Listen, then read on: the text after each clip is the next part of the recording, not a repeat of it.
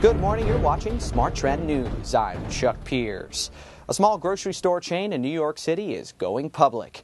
Fairway Group Holdings, the holding group for the popular Fairway Market stores, filed for its initial public offering on Monday.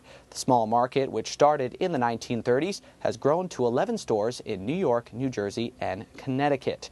Sterling Investment Partners acquired 80% of the chain back in 2007 and will retain ownership of the company once it goes public.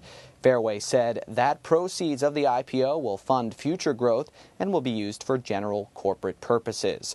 The preliminary filing did not disclose how many shares will be sold or at what price. The stock is expected to be traded on the NASDAQ exchange under the ticker symbol FWM.